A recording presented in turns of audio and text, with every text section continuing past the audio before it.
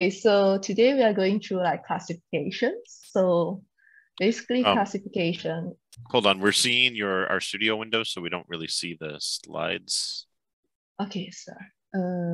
You might have to reshare. Is it on now? There it goes. Yes. Okay. Okay, so I'll skip the learning objectives. So it's quite a wordy. I try to cut it down. So what happened for this is, so classification is usually just an approach where you have a categorical response variable.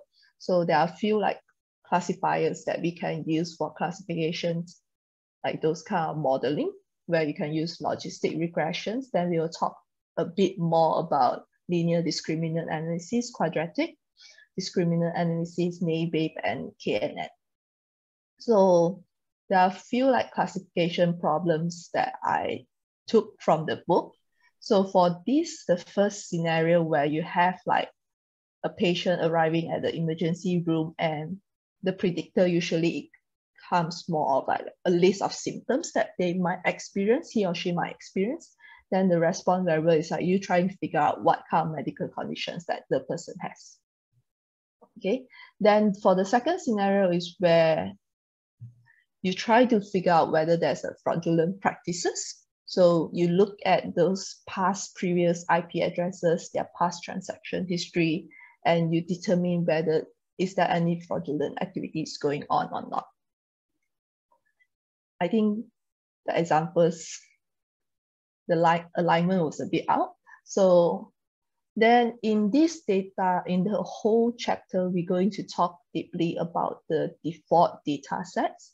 So in the default data sets, you have like two main predictors, which is the income and the balances, which is the monthly credit card balances that a person has in the bank. So then we will use that to predict whether an individual will default or not on his credit card payment. So if you look at the figure, so when we plot, we have these two predictors on the X and the Y axis where you have balance on the X and income on the Y. You can see there's a difference in between where people with higher balance actually are more likely to default on the payment, whereas those blue spots, blue circles refers to people who do not default on their payment, where they have a lower balance. So if you look closely into the right, in the middle plot, you can see there's actually a difference. The median was like quite significantly different, whereas there's no difference for those that for the income, where people who default and people who do not default, their income is about the same. So then the book talk about why we don't use linear regressions for certain situations. So linear regression doesn't work when you try to convert some qualitative like response variable. For example, let's say you have three kind of like illness where you have like stroke, epilepsy, or drug overdose. Then what they mentioned was they talk about how the difference between like 1 and 2 is not equivalent to the difference between 2 and 3, even though you did order them together. So it makes the interpretations, when you run the analysis, it makes the interpretations harder because you wouldn't, by the way you change the order of the illness, then you will get different interpretation every time you run the regression analysis. Am I going too fast? Is that okay? Oh, the equation didn't run. It's going great. So, except for the rendering, yeah. the math thing. So this chapter, a lot about like starting from 4.3 to 4.6 onwards, there was a lot like mathematical formulas. So first they go about logistic regressions, where logistic regression is usually used for where you have a binary response variable. So either it belongs to like, and we code it as 0 or 1. So it looks into like certain formula. So the first one, this is the one for linear regressions where you have a intercept and then you have a slope for, let's say X, only one predictor. Then when you go into logistic regression, you can get the odds, means what's the probability of you, or the likelihood of you being into that class. So then what they did was they do for the probability, they just do a log for both sides, and then they get I don't see it clearly here. Then there's I remember how it was. Let me double check.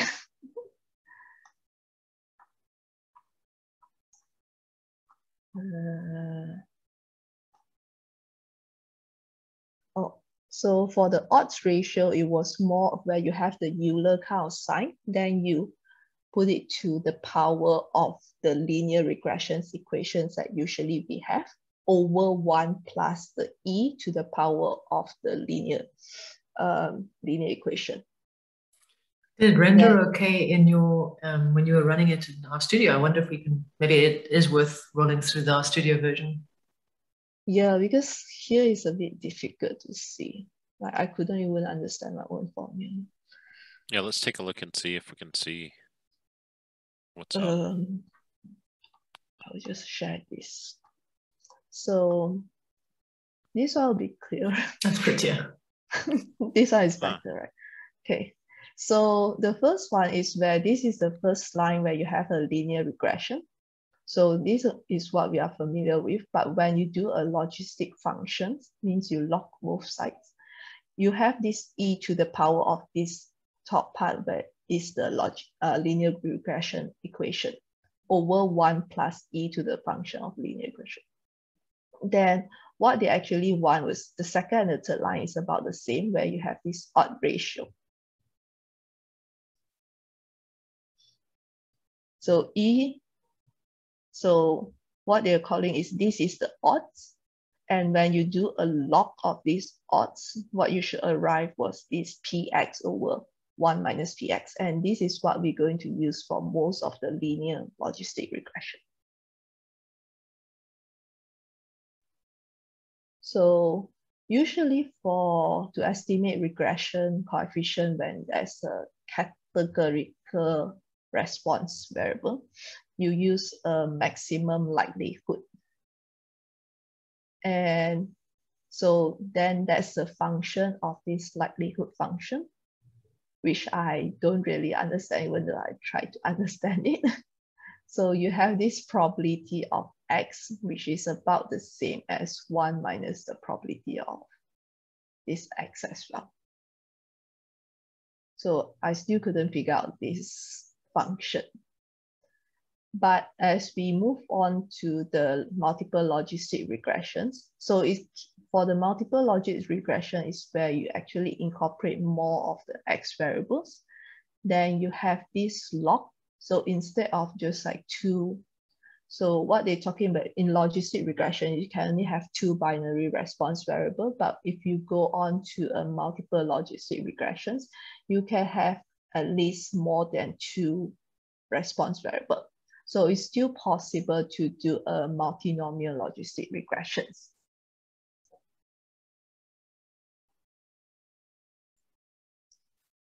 Then the px, the probability is this maximum likelihood. This is the one that we try to estimate by using this formula, which is the e to the power of that regressions equation over 1 plus the whole linear regression equation. So the next one, they talk about how let's say if there's a confounding, right? Yeah. So let's say they talk about there's a confound. Let's say there's a different default rate for when you are a student and when you are a non-students. So the orange line refers to students and the blue line refers to non-students. And the black line at the bottom of this credit card balance, so that is the horizontal broken, like the dotted lines refers to the overall default rate. So the default rate is like slightly lower, then as you see, as the credit card balances increases, the default rate actually increases as well. But there's like slight difference between the students and non-students, but the difference is not really like significant. If you look at the box plot, when the student status on the x-axis, you have, although students have slightly higher credit card balance than non-students, but the error is still about the same, so it's not likely to be significant. Okay. I'll go back to here. So the next one is they talk about why logistic regressions is not really ideal. So they say about when, if let's say the two classes, there's actually a significant difference, then the parameter estimates for the logistic regressions model will usually be unstable. Then if you have a small sample size, usually the generative modeling will be more accurate than logistic regression. So generative modeling refers to those like linear discriminant, those you using classifier like linear discriminant analysis or quadratic discriminant analysis. So, and those generative modeling can be more likely to be extended to more than 2 response variables, because usually logistic regressions, we use it for, let's say, only 2 binary response variables. Then to estimate or to come up with classifiers, there are a few common notation.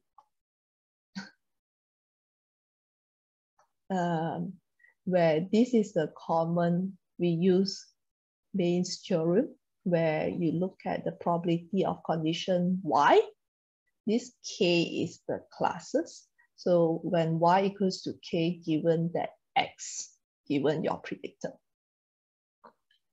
This pi over K, like pi, like is the prior probability. So usually that's how you get from randomly chosen observations. And you can obtain it from a random sample. Let's say you have a population, you get a sample for it, and you calculate what's the probability of getting that class, the probability of the observation being in that K class. Then over this, here is the densities, and the other one was this Fk, this Fx. This Fx is important. This refers to more of a density functions, where let's say for every class, you have a different distribution. Then they look at what is the density for each of the observation in that class. And this one is this one is for different types of classifiers. You will have different assumptions that you need to make, and there will be different ways to estimate this F thing. Then, so now let's look at the difference of the comparisons model. So there's a difference in between the classification methods. So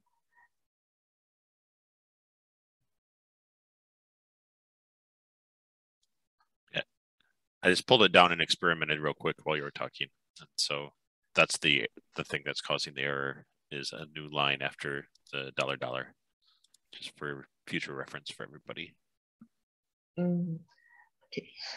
So all the classifiers are actually using different estimates of this Fx. So we will just focus on the 3 main one, which is the LDA, QDA, and naive Bayesian.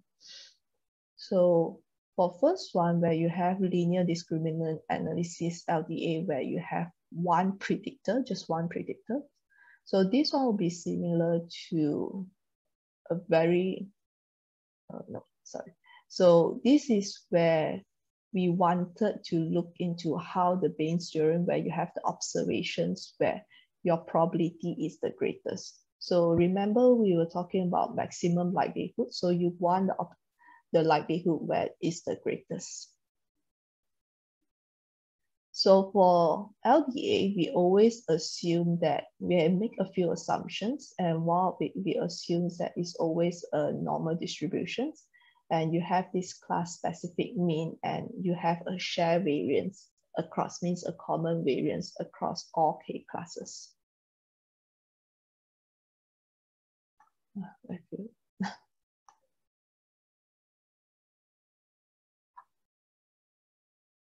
Then usually the normal density, this is how they actually calculated. I feel like it's just good to put it there, but it's not really necessary to know how to run the formula.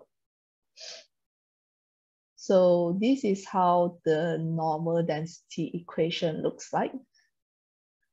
Then after that, they talk about how they want to get the posterior probability, where they use these similar equations where they actually put in this P into the prior equation, which is this one, the probability equations, where you just substitute this equation to the equation. Then, then it's like more formulas where they talk about how they wanted to get the decision boundary. So let's say when you have like less than 5, you split it, you have equal observation in each class. Then usually this one, which is, I believe is the change, which is change in K, right? Change in X is about the same. When it's about the same, they talk about how you can just take the mean of 2 different classes and just divide 2. Then that's how they say if that's the variance is the same. So from the figure, you can actually see that so the dashed line is actually the decision boundary. So right now is the one on the left, and I think the one on the left and the right, they both have equal observations from each classes. So for the one on the left is more of a normal density functions where you see there's an overlapping, and the middle dashed line is the decision boundary. Then for the one on the right, where you have 20 observations, and we look at the histogram, and you realize that the decision line is again shown as the dashed line. So these both, like, I think both comes from the training data. So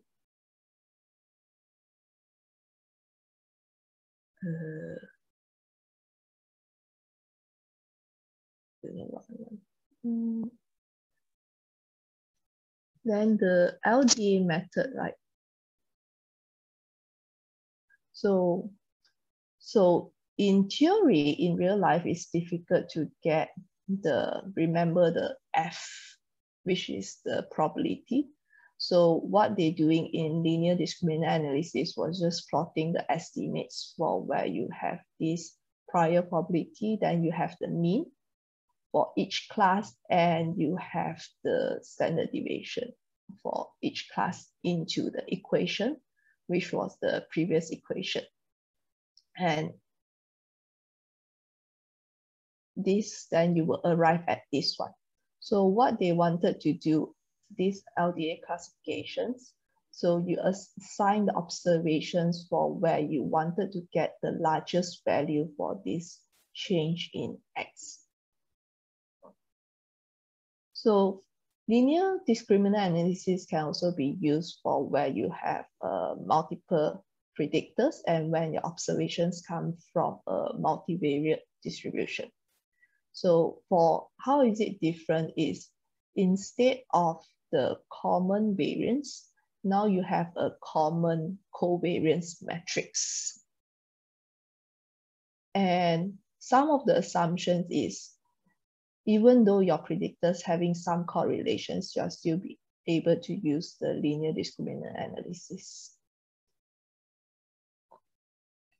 So I think this figure is interesting as if you look on the one on the left, it has a circular base, whereas the one on the right has a more like elliptical kind of base. So for the one on the left, when you look at it, this one refers to a normal distribution.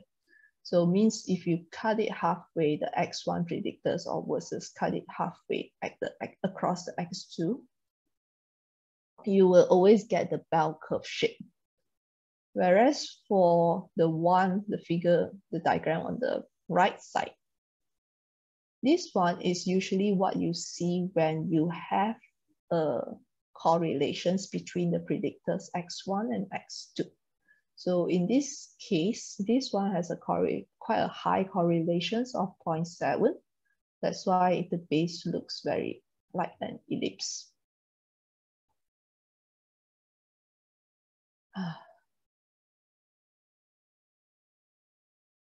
Then they next also still similarly talk about this sigma k, where they have come up with a lot the equations to how to calculate the vector matrix.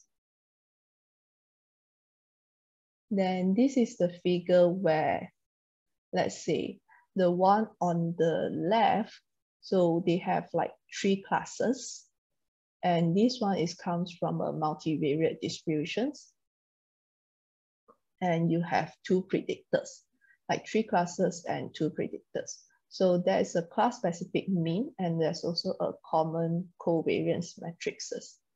So if you compare it to the left and the right, the left one, this one, it looks like ellipse because it contains, if it's ellipse, it means it contains about 90% of all the observations, like 95% of all the observations.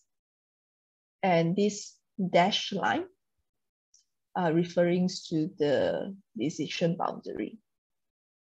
Then if you look on the right, there's actually just a slight deviation, because usually for all those modeling that we try to run, there's always a test error rates.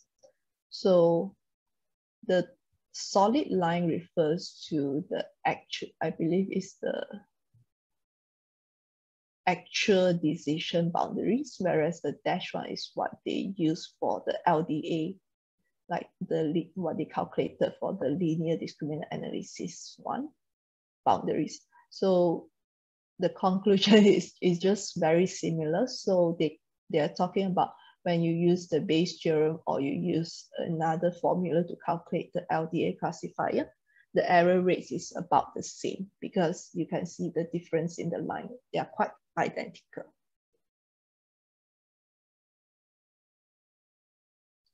And so all classification models will have this training error rate, and we can actually display it with a confusion matrix. So confusion matrix is provided that you actually collected the data for a bigger sample size with higher n. But the problem is, let's say you have this, when you try to calculate this error rate, you always get a training error rate that is lower than the test error rate, which is what we are really interested in. And when you also have, they talk about when you have a higher ratio of parameters to the number of sample n, means the more parameters that you have, then the smaller the sample you have, then we expect that it always overfit.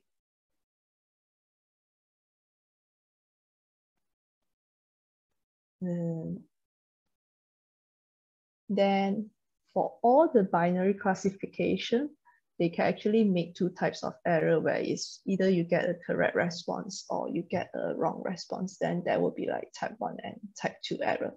So then they talk about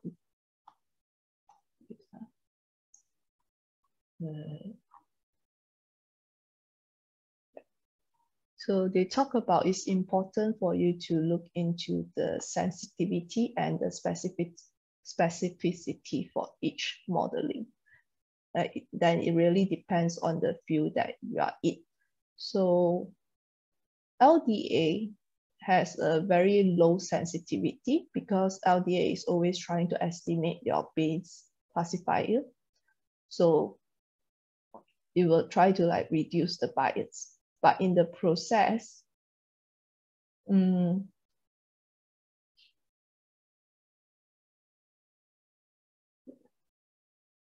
so in the process, I think it creates, I don't remember, it was trying to create the lowest bias.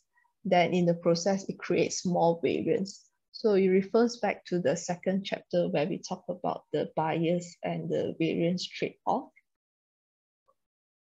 So if you look at this figure where the error rates, as the threshold increases, your error rate actually decreases.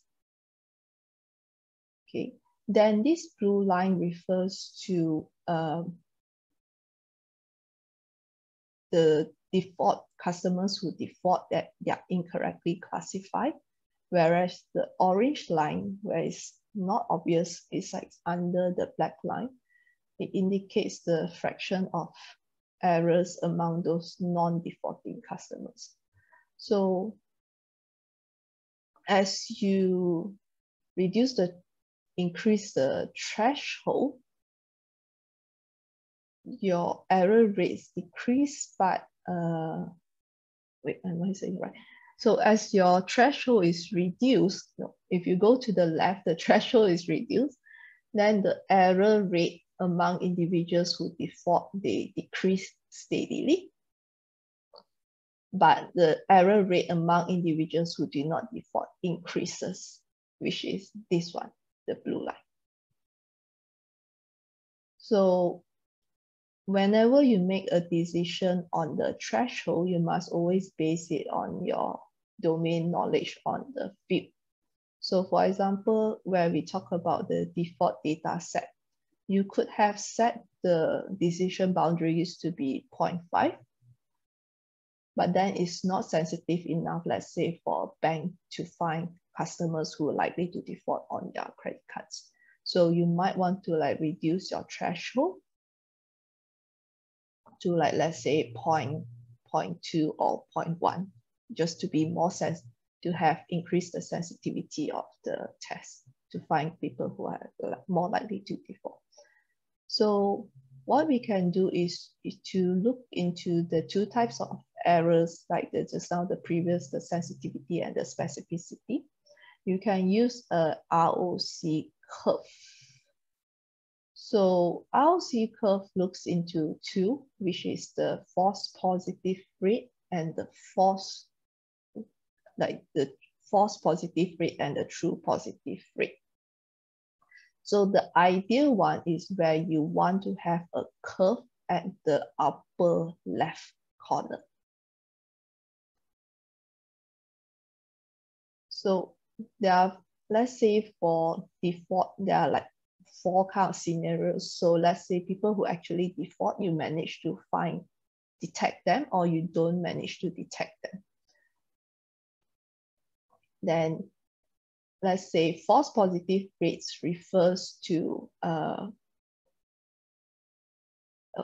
the true positive rate is the sensitivity, the one on the y-axis. So this is the proportion of like those people who default and you manage to correctly identify them. Then the false negative rate is 1 minus the specificity, or 1. So it means it's the fraction of people who do not default and we classify them incorrectly as people who default. So an ideal one, as I mentioned earlier, the ROC curve is you want a high true positive rate and a low false positive rate. Then in the middle, you will see a diagonal line where this one refers to like no information classified. So this is what we will expect if the student status, let's say, other confounding like the student status and all the card balances are not associated with the probability of default. And they also mentioned if the ideal ROC is you want a larger area under the ROC curve, so when you have a larger area, then the classifier would be even better. Okay, so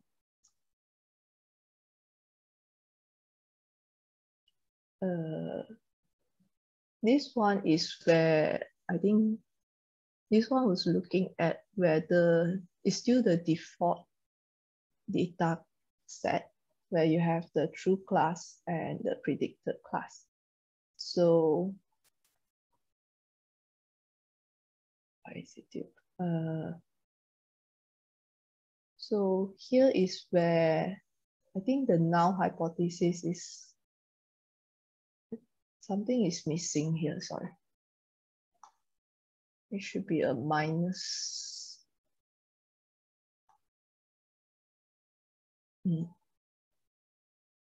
So there's like 4 things, whether you will get a true negative, like false negative, or false positive, or true positive. It was what I mentioned earlier. So you will have, most likely you will get, like if they really did not default, then you manage to detect them. But what we are interested is the diagonal side where this false positive is when they are likely to default, but you didn't manage to detect them, or when they do not default, but you detect them as someone who are likely to default. So we are just interested in this diagonal section where it's like the false positive and the false negative.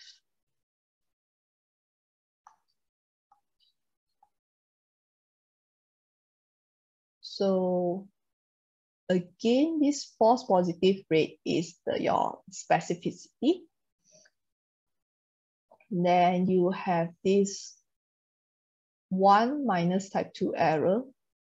Like this true positive rate is actually your 1 minus the type 2 error, or what we call usually as the power.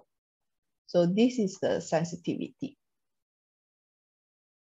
Then we also have this positive predicted value, which is this one. Means it refers to your, so how likely you are to predict it accurately, and we define as a precision. So sometimes not all the modeling will require like will have a linear relationship for X. So sometimes you can use where quadratic discriminant analysis, and the assumptions are similar to the LDA one. So you still need a normal distributions. Then you still need to plug in your estimates of your mean and your estimates for your variance into the Bayes' theorem to perform the prediction. Just that what's different for QDA is QDA assumes that every class has its own covariance matrix. So it's not a common covariance matrix.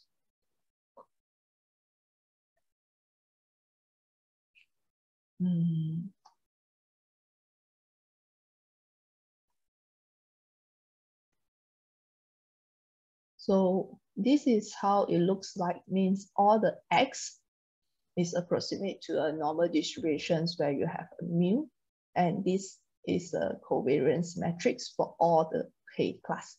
K class means the response at Y. Then they have more formulas for Bayes classifications.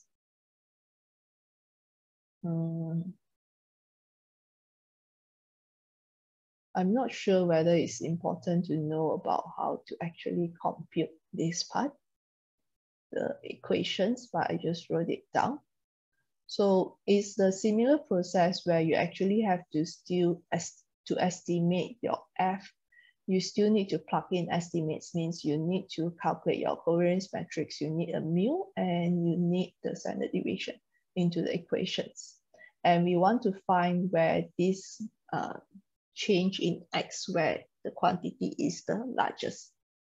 So because this the way it's written, the quantity here appears like a quadratic function up to a power X to a power something. So hence they call it a quadratic discriminant analysis.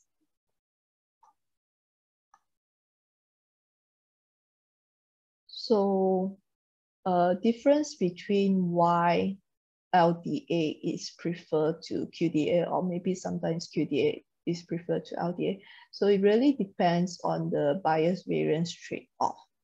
So first of all, like LDA assumes that all the K-class share a common covariance matrix.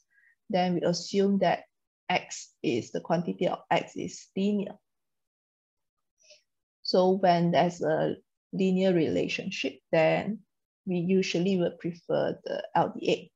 QDA is for when you have a non-linear one. And so, and LDA is also less flexible. So it has like higher bias, I think. Higher bias, so it has a lower variance, so that it might improve prediction.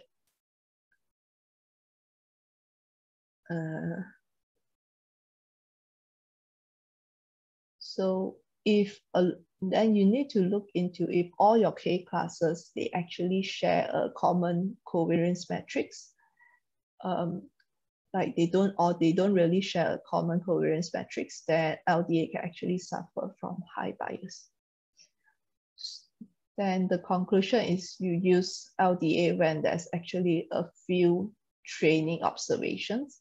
Then you can use QDA when your training, your N is very large, or when you have a common covariance matrix that is untenable.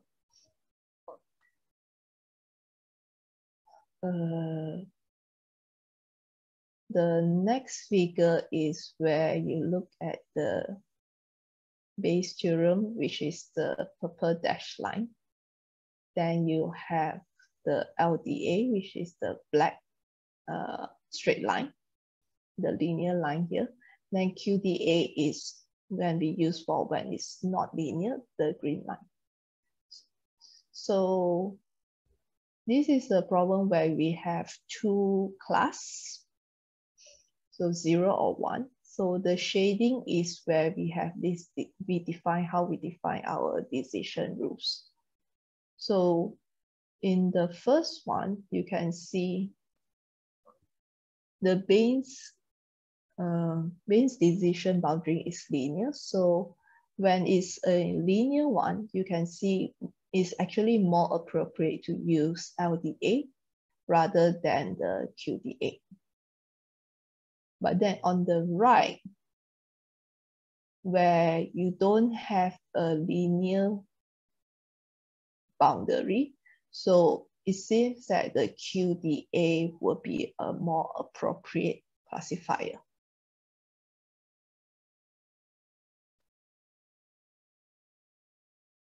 Then they talk about naive Bayes is sometimes you do logistic regression, LDA or QDA, then the fourth one will be the naive Bayes. It's where you try to estimate the p-dimensional density function. It's a bit challenging because all those complicated formula. So naive Bayes, they actually use a different assumptions. So the main assumption is they do not assume the predictors are correlated.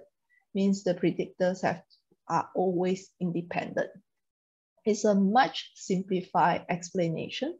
So then they also, this is an alternative that we use to LDA where we don't see normally distributed predictors. So we just assume they are independent and we use naive Bayes. So when we assume that the P like predictors, like array for each class, they are independent. So we can get a pretty well results when your N is small and when you have a large number of predictors. It also helps you to reduce your variance, even though it has increases some of the bias or introduce some of the bias into the modeling.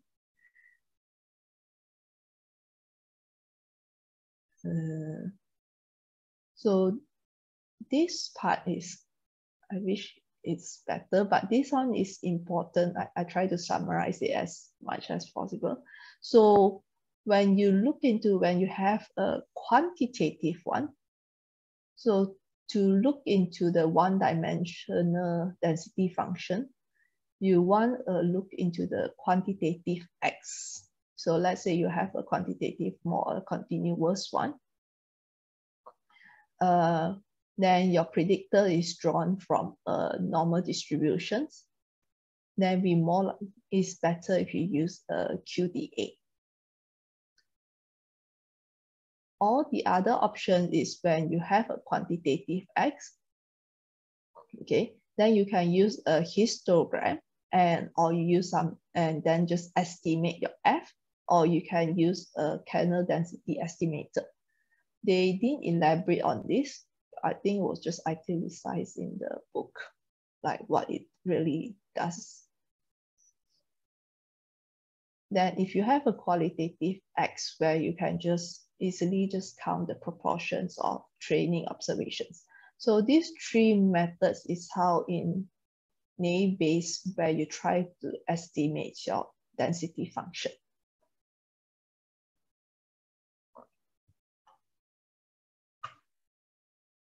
Okay. I think I'll finish up to here. So when to use all these LDA, logistic regression as QDA. So when you assume the odds of your posterior probabilities, which is the pi thing, is linear, you should use LDA and logistic regressions because both assume linear. QDA is when your odds that you calculated, the probability is quadratic. So LDA is just a simple or more restricted versions of QDA. And also be noted is LDA and naive-Bayes are quite similar. So LDA can be a special case of naive-Bayes, or naive-Bayes can be a special case of LDA. It means that when you have a linear relationship, you should see the error rates for LDA, logistic regressions, and naive-Bayes should be about the same if they are like linear, and other assumptions are quite similar. So one thing is LDA always assumes that it's a normal distribution and you have a common covariance matrix. Whereas naive-Bayes assume the independence. So it means independence of the predictor. As such, because naive-Bayes assume independence, so naive-Bayes will be a more flexible fix. Then we will use QDA where you have settings where your interactions are important, where you want to look into which predictors are more important. When the observation at each of the K-class is normal, LDA will be better than logistic regressions. And when you don't have a linear decision boundary, and you have a large N and a small p, you use a K-nearest neighbor. Because K-nearest neighbor, they will have a very low bias, but they will have a large variance. And to use KNN is best if you have a huge number of observations. But if both your decision boundary is non-linear and your both N and P are small, because KNN requires a huge observation, a huge number of observations, then QDA might be preferred than KNN. And besides, KNN will not tell you which of the predictors are important. So final notes is, whichever method you choose, you think of the distribution. Then the second one, you want to look at your number of observations and number of predictors, because number of observations, the N and the P, this one relates to the bias variance trade-off, where sometimes you might get a low bias, but there'll be a higher variance. Should I go on with this one? I think let's go ahead and finish this slide and then we can wrap up. Yeah, so I think this one is very easy for you to compare different models. So for the first scenario, if you look at it, when you have a binary class response, and you have equal observation in each class, let's say N in each class, same observations, and you have uncorrelated predictors. So because you will see the LDA and logistic regressions will perform similarly well, then naive Bayes will be quite well as well, because naive Bayes is quite similar to the linear discriminant analysis. Then the QDA is still okay, because they are, but for K and N, because they are uncorrelated, you will see the error rates is much higher.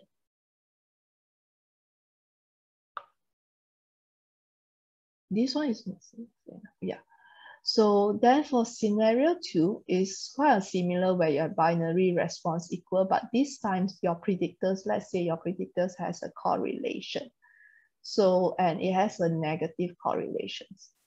When it still has a negative correlations, the LDA and logistic regression still about the same, but you will see naive Bayes, suddenly the error rate shoots up higher, because naive Bayes assume the independence of your predictors. Then the rest is about the same. But for scenario 3, you have a negative correlations, and then you have a t-distribution, where it means more extreme points at the tail. You will see the error rates for naive Bayes when you have a different distribution. Naive Bayes and the QDA actually increases. The error rate actually increases a lot. So all these three, the first scenario 1 to 3 is where you have a linear Bayes decision boundary. So when it's non-linear, you will see it affects all the LDA, logistic regression, and naive Bayes, because these three are the main one that assume a linear decision boundary. So for scenario 4, you have a correlations of 0.5 between predictors in the first class, then a negative correlations between predictors in the second class.